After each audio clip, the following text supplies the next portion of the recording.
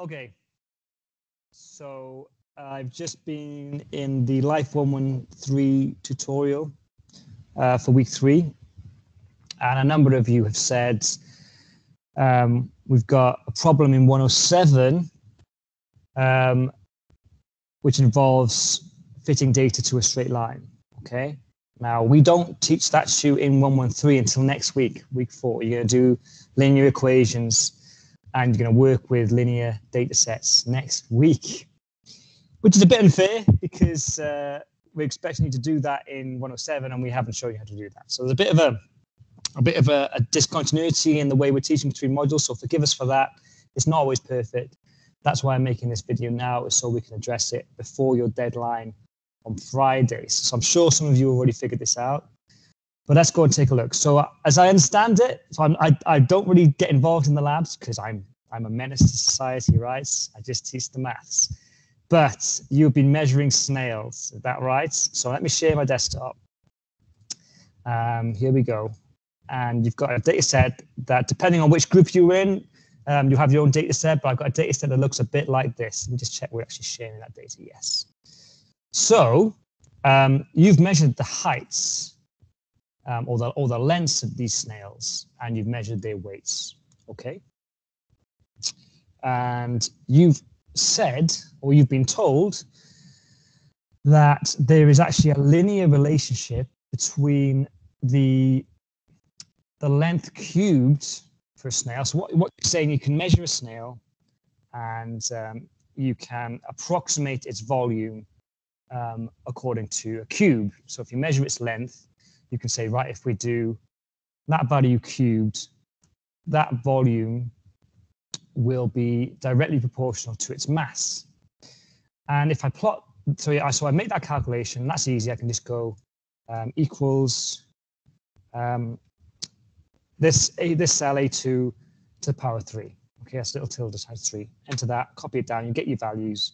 And now I'm going to plot these. I'm going to make a plot of this. The LQ is going to go on the x-axis, and the mass of the snail, as we've measured it, is going to go on the y-axis. Okay, so how do I do that? Insert, and then I'm going to do scatter plot. There you go. That's simple. We'll make that a bit bigger. Let's make that nice and big, right? Okay, a few things I want to do here. Let's add some axis titles. This obviously is the length cubed, millimeters cubed, the x-axis, and good size. And then this is going to be the mass in grams, and that is going to be, well, give it a sensible title. Relationship between L cubed and mass in grams of, I don't know what species they are, but maybe put the species in snails, right? Let's make that nice and big as well. Right, so we've got everything here except the trend line now, and that is really, really easy to do in Excel. So if I double click the data, actually, if I do it like this, box, you can see I've got a little plus sign here. I'm going to click on that. I'm going to go right the way down the bottom to trend line. As I do it, a little line pops up. That's great. So let's put that on there. What I've got here is a fit, a straight line fit to my data, which is great. But what do I mean by that exactly? Well, next week, I'm going to show you that I can represent that relationship using an equation. I've already been cheeky and written it down here. Let's make that big so you can see it. Right? The equation of a straight line, any straight line, with respect to the y and the x-axis, is y equals mx plus c. Right? That should at least ring some bells for you, okay? Y obviously is the mass. We measured it in this case. X is the length cubed. M is the gradient of this line, okay? which is essentially it's the slope of the line.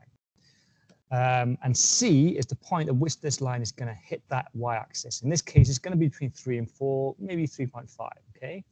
How do I figure out what those values are using Excel?